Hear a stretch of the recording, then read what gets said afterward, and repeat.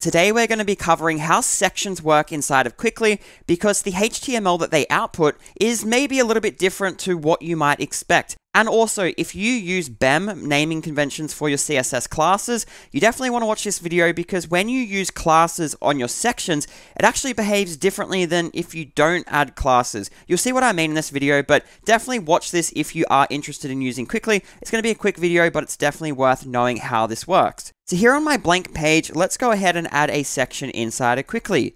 And in here, we might add a heading element, and I'll call this subscribe to my YouTube.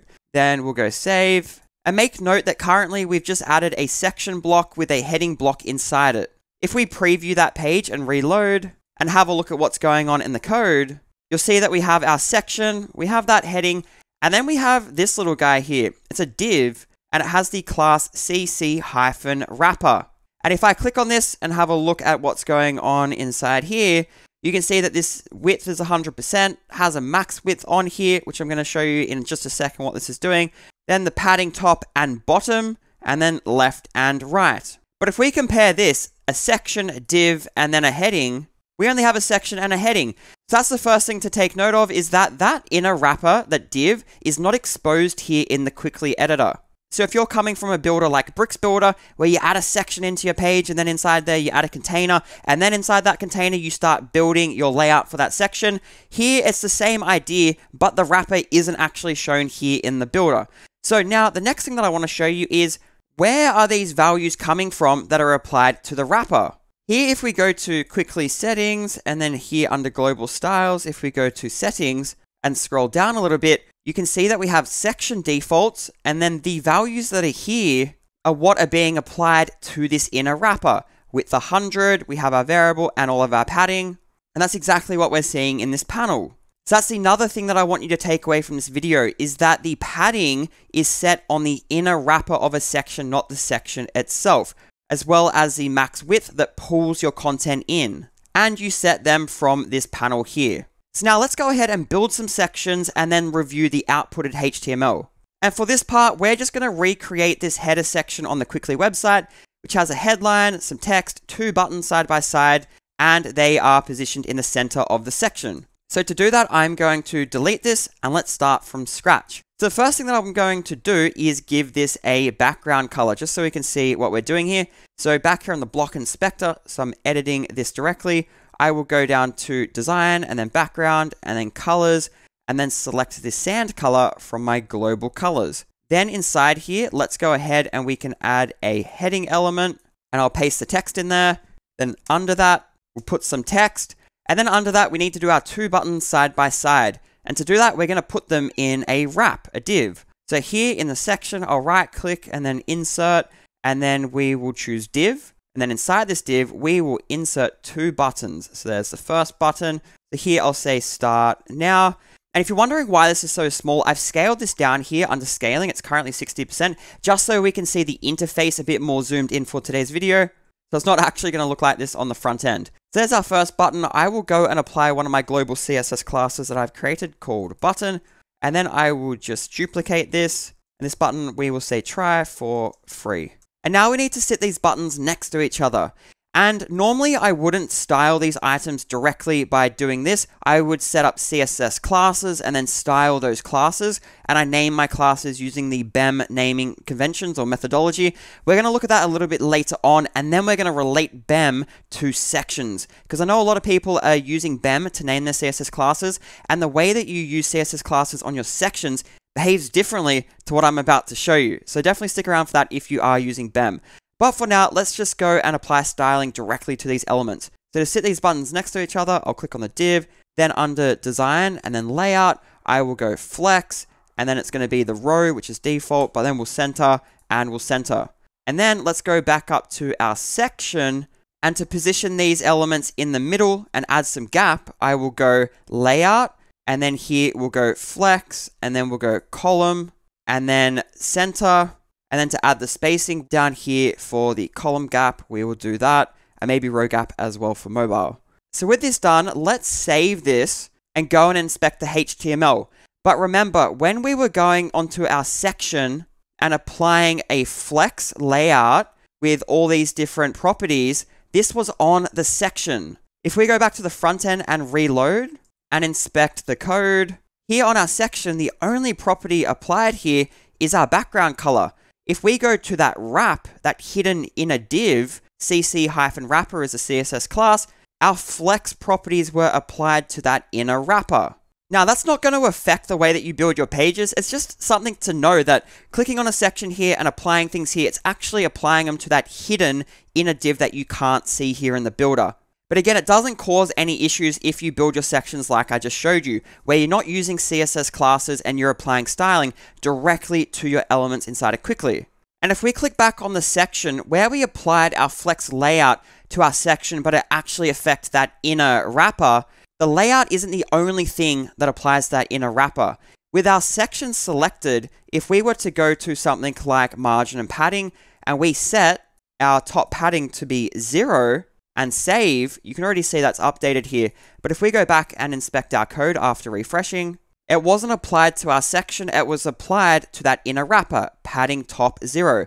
And that padding 0 overrides the padding top that was our 3XL, which was the default that we set under Cwicly, global styles, settings, and then here for our section default, the padding top by default is 3XL, but we overwrote that by clicking on the section directly, and then in the block inspector over here, setting it locally on that block. But again, that didn't apply to our section, it applies to that hidden inner wrapper. So now this is where things start to get a bit different if you're using BEM or you're styling using CSS classes. So what I'm going to do is I'm going to get this section here, and let's call this original. And then let's go ahead and rebuild this using CSS classes and BEM methodology for naming those classes. We'll style our classes, and then I'll show you how this actually affects the HTML and the CSS on the front end. So here, let's go ahead and add a section. So I'll search for a section and add that in. And I'm just going to quickly rename this to BEM, which is CSS classes. Now inside here, I will insert a heading, and I'll just get the text from there and paste that down there. And then after that, there will be a paragraph, so I'll do that as well. And then under that, we need the 2 buttons. So we're going to do the same thing as before. So in the section, we will insert a div, and then inside here, we will insert 2 buttons. So button 1, we'll say start now. And then in Cwicly, under the block inspector, I will add the button global CSS class like that. And then let's go ahead and duplicate this. This one will say try for free. So with all our elements in this section, let's go ahead and add our CSS classes using the BEM naming methodology. So I'll click on the section and we'll go up to here, and let's call this main hero. Press enter. And then for this heading, we will add a new CSS class. This will be main hero 2 underscores. And then this is going to be the heading. And then this will add, and this is going to be text. And then this we could call main hero footer wrap. And then in here, we could call this footer button, and we can apply that same class to this second button there. So now each of our elements here has a CSS class. So let's go ahead and add some styling here to get this looking like the previous section. So I'll go up to our section, and then with the class selected, if you're not sure if you're editing the class, whatever shows in here is what you're editing. So currently I'm editing the blocks CSS class, but if I click to here, now I'm editing the main hero CSS class. So here, let's go to background, and we'll add our sand background. Next, let's go down to our footer wrap and get these buttons next to each other. So with the CSS class selected, which we know because it's up here, let's go flex and then center. And then down here, I'll add my medium gap. So now all we need to do is center the content in this section and add our gap in between the elements. So clicking back on the section, like we did in the previous example, with our CSS class selected, under design and then layout, let's go ahead and add our flex, column, center, but nothing happened. So what's going on here? Because in the previous example, if I click back up here, you can see we have under design, layout, flex, column, center, but then on this one, we're not getting the same results here. So let's go ahead and save this page. And you know what? Let's make this second section, just so it's a bit easier to follow along. Let's go ahead and change the background color to a light blue. Let's save and save. On the front end, reload. And so now this is our original section with the sand, and if we go down, here's our new blue section. So let's right-click Inspect to see the code back on the section. So let's have a look at what's going on here. So on our new section, when we add properties to our CSS class, they actually go to the CSS class. So here for our main hero CSS class, we can see our flex properties have been added into that class. Whereas in the previous example where we didn't use CSS classes, they were getting added to this inner wrapper. So if we have a look at this inner wrapper, there's no flex properties there. And so that's why it's not laying out our content within there. So as you can see, using CSS classes does actually affect how you build your websites using Cwicly. So coming back here, let me show you some of the options that you have available to you to build your website using BEM, but then also be able to work and interact with that inner wrap that you can't see here in the builder. So if I collapse this top section and we focus on this second section, if I click on the main hero global CSS class and go to design and then layout, we really want to move these options here, or these properties for flex, to the inner wrapper. So let's go ahead and just remove them from here. And then to target that inner wrapper, we can do two different things. The first thing that you can do is using what's called relative styles inside of Cwicly. So here with the CSS class selected, you can come under relative styling, and then you can add a new relative style. And then you click here under rules, and you can give this a name, so call it .cc wrapper, and you can call this whatever you want. I just got into the habit of calling it the actual CSS class name, and you can copy that as well. We'll use it down here. Then here, because we're editing the section or the CSS class that's applied to the section, we want to target the inner, so the child, and then by class, and then it will be CC wrapper. And I don't think you need to put the dot like that. And you can see a review here. Main hero, directly in there, the CC wrapper. Now, if we exit out of that and then we click to edit that relative styling, now we can use the Cwicly interface to apply styling. So I could go layout, and then we could go flex, flex direction column, and then center it. And then we can come down here and add our row gap, and now we've spaced out the elements. If we save and come back here and reload, our section main hero, there's no flex properties there. If we go into the inner wrapper, now main hero and then the inner.cc wrapper, which is this, has our flex properties. Align center, there's our row gap, display flex, and flex column. So relative styles is the first way that you can target and style that inner wrapper. The second option that you have available to you is to use the global class selector. So the way that that would work is as follows. Let's say that we click to edit this CSS class that's applied to our section, and in the relative styling here, I remove that. What you can do is with the class selected, go to the Advanced tab, and then the global class, you can copy that and paste that down there. And then we can target the direct child with the class CC-wrapper. And then in here, we can just write some custom CSS. So display flex, flex direction, column, gap, size medium, and then align items center. And then we could even text align center that there. So if we save and save, so with that done, when we update this, so we do this, and then we here click save, behind the scenes Cwicly is generating a CSS file for us. And when it's going through and generating that CSS file, it's getting this and it's replacing it with the selected class up here. So at runtime in our final CSS file, it will say that. So main hero and then directly the wrapper inside there. That's what the global class selector allows us to do. So if we go to the front end and I just reload the page here and we have a look at the code, main hero and then the wrapper, pretty much exactly like what we saw before. All those things here are just what we wrote there. Now the next thing that I want to show you is how to speed up your development process by creating your own utility classes for your sections. Let's go ahead and with this section, we will duplicate this. And here, I am going to go to the primary tab, and just for now, I'm going to directly apply on this section element a different background color so we can see what we're doing here. So let's say throughout your website, you're using BEM to name all your CSS classes, you're applying your styling to those classes, but you want to regularly be able to add a section into the page that has no spacing or no padding at the top of it. How could you go and set something like that up inside of Cwicly? Well, here's how you could do that. So sure, you do have the option to just overwrite the default padding on a section here under global styles and then sections. The default here is my size 3XL. To overwrite the globals here, you can just click directly or locally on a section and then come to the design, margin, and padding, and then just for the top, you could set this to 0.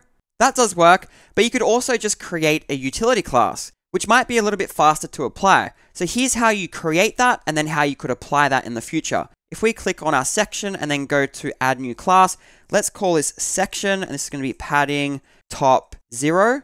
And I already have that there, but let's just delete that and recreate it.